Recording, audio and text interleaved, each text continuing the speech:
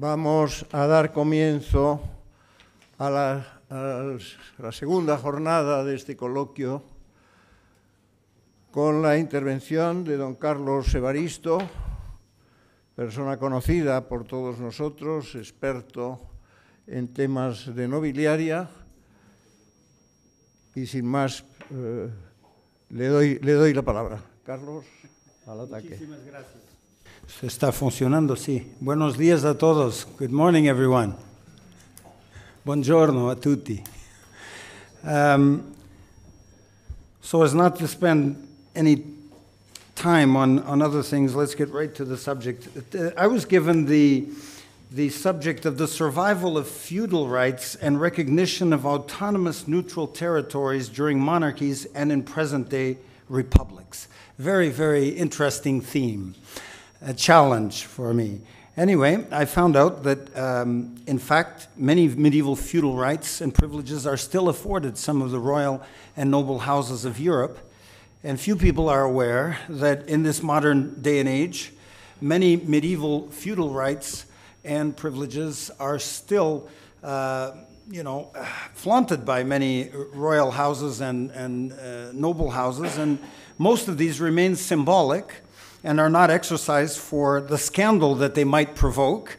Rights of royals such as those styled kings of Jerusalem, who have privileges that most European monarchs had, who were descendants of the sovereigns of the Latin Kingdom of Jerusalem. And these included such things as riding a horse through the church and into the basilicas and things like this that you could still do today, I'm sure.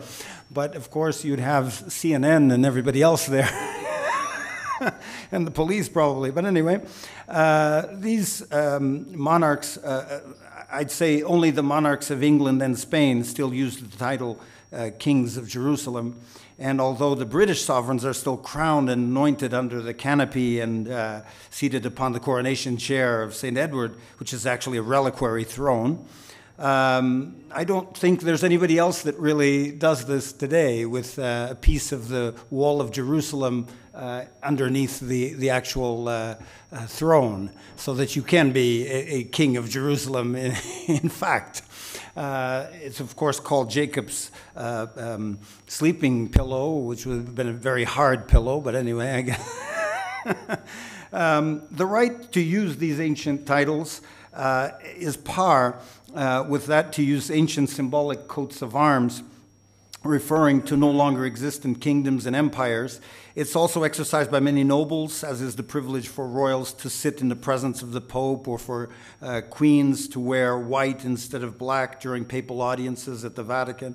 Likewise, certain royal houses, such as the Portuguese, still have the title Fidelissima, most faithful, or Serenissima, most serene House of Braganza. These were titles that were granted. Hola, Manuel. These titles were granted by popes in the Middle Ages, and it's unthinkable that anybody would really use these privileges today. Privileges that certain royals and even high-ranking nobles descending from royals had that still, I guess, would be kosher today would be to grant titles of nobility, and they're still claimed by many pretenders who choose either to exercise or not.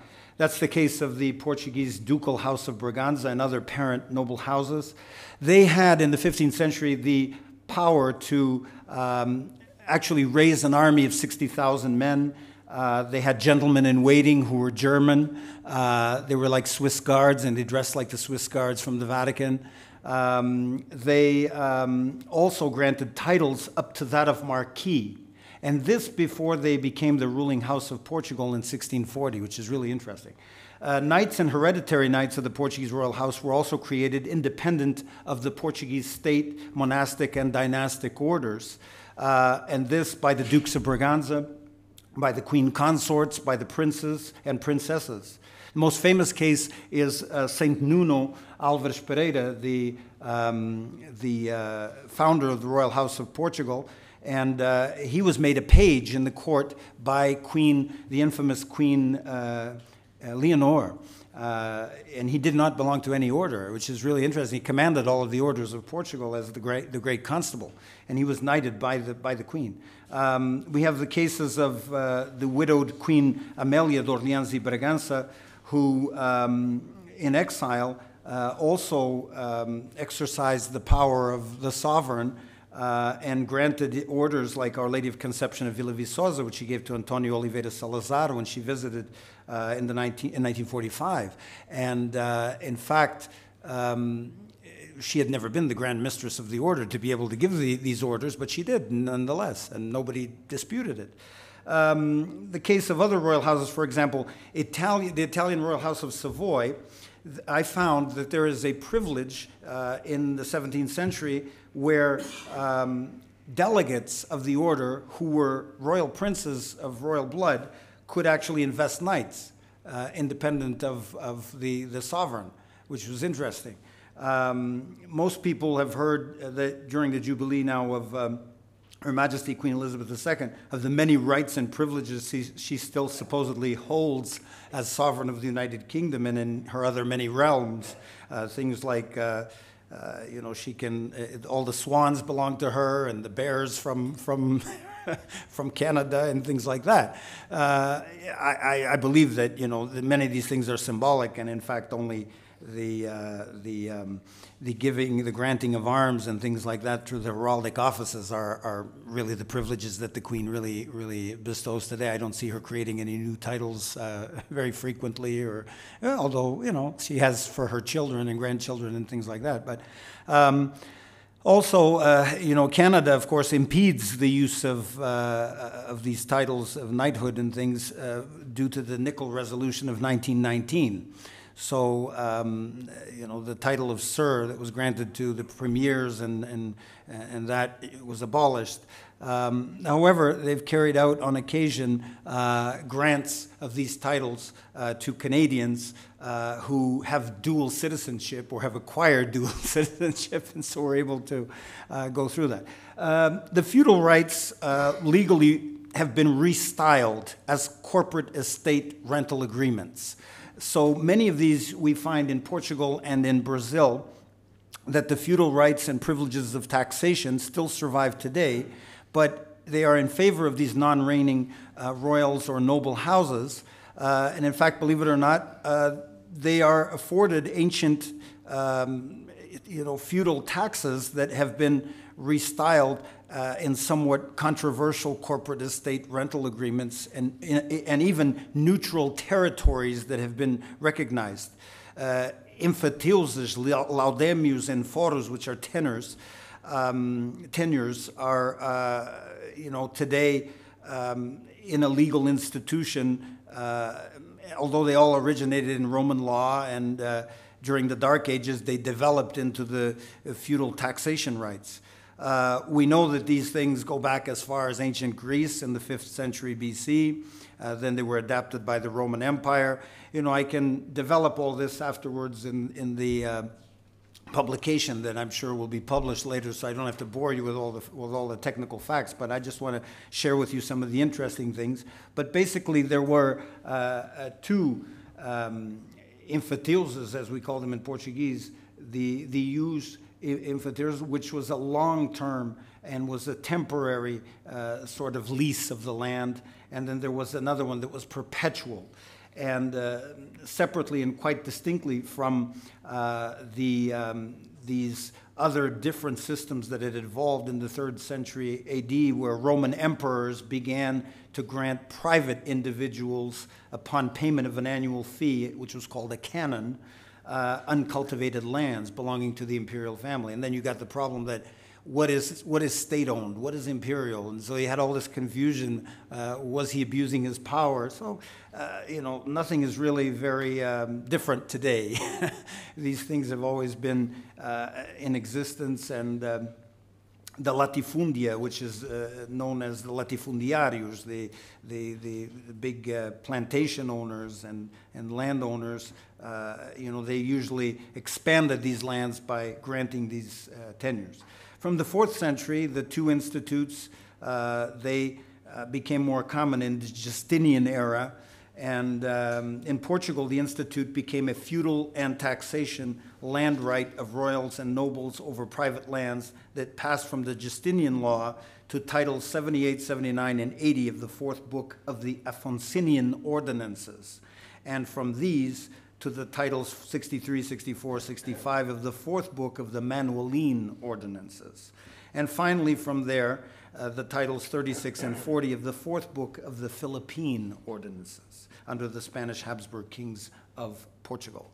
In Brazil, during the, or until January 10th, 2003, which was the end of the validity of Civil Code of 1916, the emphyseuses were considered a right. However, with the beginning of the validity of the January 11, 2003 Act, this left the list of rights which are provided for in an article called 1225 of the new Civil Code. So the medieval taxation rights to receive taxations laudemio from lands corresponds now to 2.5% of the sale price of former taxable lands that were feudal, being now owned by the representative of the former feudal right, and they receive every time there is a transfer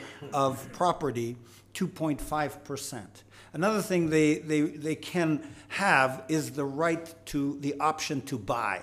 So they can buy back the land for themselves and then hold it incompletely and not for the price that's on record. So if they want it, they can have it for the lower price that's on record. Otherwise, they always get the 2.5% in perpetuity anytime there's a transfer of land or taxation, which is really great. We also have the situation in Brazil where terms were granted upon vacant stocks at the time of the assets of the royal house to the house of the queen, the household of the queen, the household of the infantes, who were the princes, and these became known as the morgados or morgadillos. And these were also assets. There were also assets that were given to military orders, because Portugal was divided into military orders and states, and each one received the feudal taxation of different areas that they were given. These morgadillos became, in the 16th century, created for the Prince of Beira, who was the crown prince. So the assets of the former duchy of Braganza and Beja were the greatest, and they formed a state. They were actually a state within a state. And we can say that the duchy of Beja, which was very great, it actually ran the Order of Christ, which was known as an enterprise. It was a private enterprise, and they invested in this for the discoveries, and until John II confiscated all of these assets because of the treason of the Dukes of Braganza and the Dukes of Beja. The Duke of Braganza was executed. The Duke of Beja, he personally stabbed in the back because he was his brother-in-law who lived in the palace and he loved, so he killed him in a loving embrace. Then he took all of the assets of the Order of Christ and gave it to his wife, who was the surviving sister. And the wife applied them to an order that she created called the Order of Mercy, and which is run by the Trinitarians, and it is today the wealthiest, most powerful organization in Portugal, Santa Casa de Misericordia, the Holy House of Mercy. It owns churches, it owns hospitals, it owns the National Lottery, and it in fact is the remaining assets of this feudal rights that the Order of Christ had, that the House of Beja had. It's perpetuated in this great enterprise. I can also say that the House of Braganza Foundation, created in 1933 through the last will and testament of King Dom Manuel II, was the first foundation in Portugal. And it incorporated the feudal rights of the Dukes of Braganza. of the former Duchy of Braganza, and all of those assets, and those are the connected to the minor titles of Count of Oran and Marquis of Villa Viçosa, all these titles that the Duke of Braganza holds. They had the corresponding lands and the taxation, feudal taxation of these lands. So you have Villa Viçosa, Oran, Portel, Alter do Chão, and Alvito with its private castles and its palaces and historic and artistic collections, which are today museums, which bring in a lot of revenue. And Salazar government, the Republican government, in fact, during 1917, 31, and 32, they had sessions and they resolved that, in fact, these belongings were family belongings. These assets belonged to the House of Braganza before they came to the throne, and so they were private, and so they could keep them. And so the House of Braganza Foundation was created because Salazar, the dictator of Portugal, and Queen Amelia, the last queen mother, decided that it was best that these be kept in escrow should the monarchy return, so that they could support the royal family. And so that's the only reason why the Duke of Braganza did not get the rights over these possessions. However, the Salazar did convince the Queen Amelia and the widowed Queen Augusta Vitoria to leave their personal assets and create another foundation called the Manuel II Foundation, which was created in 1963. And many people were perplexed to see this magazine, which is like a time-like magazine in Portugal. It said the millions that Don Duarte and the House of Braganza have. And it details all of these things I'm talking to you about, where they've put all of the assets that are millions of euros, millions and millions of euros in assets that belong to these foundations. But of course, they don't. Don Duarte doesn't get any actual money from them, except from the rents of a few apartment building blocks in Lisbon. So, although the royal family does not manage these assets, and neither does it have anything to do with the state-run House of Braganza, there was, however, provision left so that the dowries that were received by the queens, which amounted to, in Queen Amelia's case and Queen Augusta Vitoria, almost a city block in Lisbon. And these are assets that the Manuel II Foundation still has today. But another thing that isn't known is that Italy gets money from Portugal as well. The King Fernando, way back in the 14th century, actually going further back to the time of King Denis, when he created the Order of Christ with the ruins of the Templar Order, and invited Italian navigators to come from the Italian states and teach the Portuguese how to navigate so they could go forward and discover new lands. He let these Italians settle outside the Fernandine Wall, and the Church of the Italians of Loreto in Lisbon is considered the frontier there. That's where the wall used to run. So the Italian community was outside this wall near this church of Our Lady of Loreto, and they established a little villa there, a little city with their own people from Genoa and other places, Venice and whatnot. And the king gave them perpetual use of these lands. He gave this use of this land, and what happened was that recently an Italian junta was formed by the Vatican, the Embassy of Italy, and the Order of Malta as representative of the former colony. And they went to the state and they got the rights. They have the 2.5% taxation rights on all the properties in the prime real estate area of downtown Lisbon, including all the parking lots. And so they get this. The Order of Malta recently stopped receiving it because their contract with the king was for so many centuries, and it expired recently, whereas the Italians is perpetual, represented by the Vatican, represented by the Italian government. And then we have other cases here of autonomous neutral territories and recognitions during monarchies and present-day republics. Well, we know that, for example, in Brazil, there's another interesting situation where the crown gave the Marines or the Navy the perpetual taxation of the lands as a feudal tax as far as the line of the tides. So 500 meters above the highest point of the line of the tides, they have the right of all taxation. That means all the beaches in Brazil pay tax to the Navy in perpetuity. It's a very small tax, however, but they have a lot of beaches. so it ends up being a very good thing. Then you have what's called the princely tax of Petropolis, the laudemio of Petropolis, and the lands of the religious order. Today, Brazil has perhaps the greatest surviving feudal taxation rights from lands in history. And the city of Petropolis was actually built on a private estate, a farm that the first emperor bought for himself, much like Leopold of Belgium bought the Congo for himself. And what happened is he let a city develop there.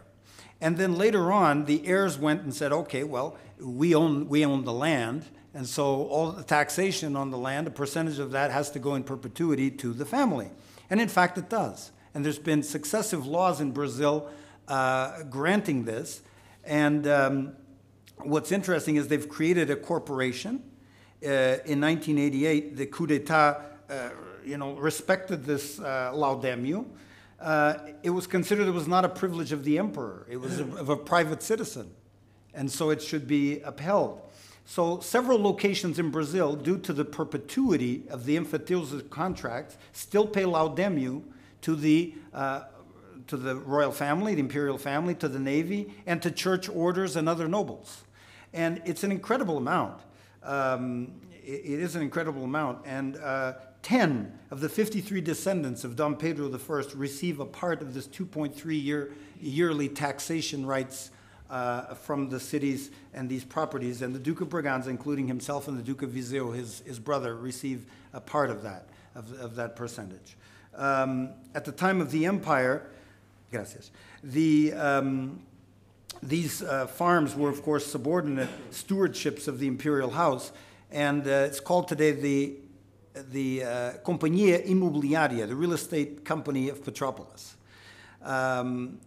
Autonomous neutral territories, as I had said here, are interesting cases. The Republic of San Marino is perhaps the oldest territory of its kind, founded in 301 AD. It's the oldest surviving sovereign state and constitutional republic in the world, proclaimed by a rebel saint.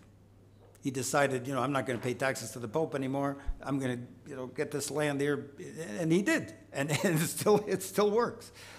We have other interesting cases of the principalities of Andorra and Monaco, for example, how they developed similarly. Liechtenstein, which is interesting, it's only by chance that Liechtenstein exists. There were two feudal properties that belonged to the Counts of Hohen. Did I pronounce that right? I don't know.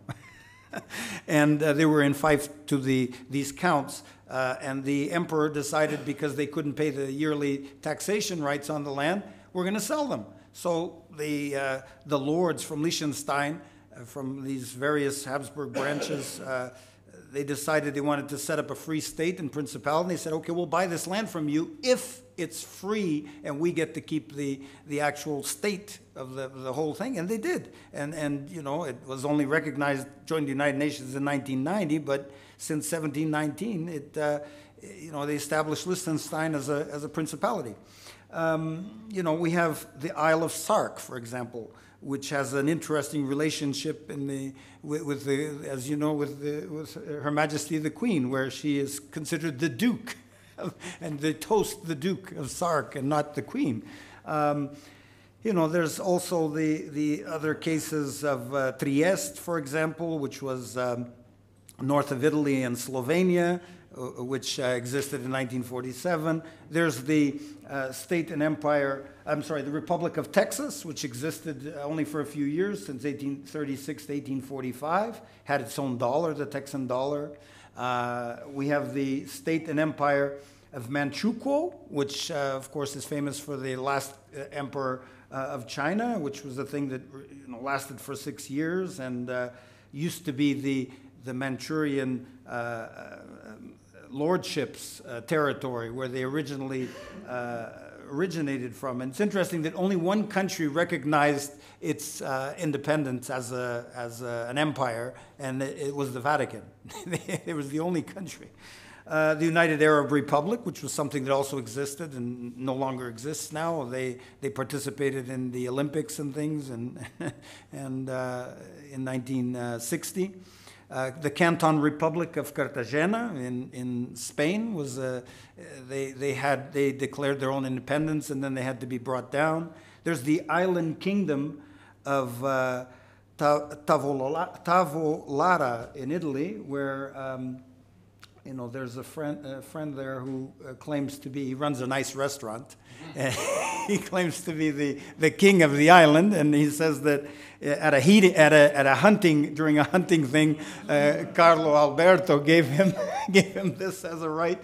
But the government did pay antenna rights to have transmitters put on the island and gave money to them. They actually own the island.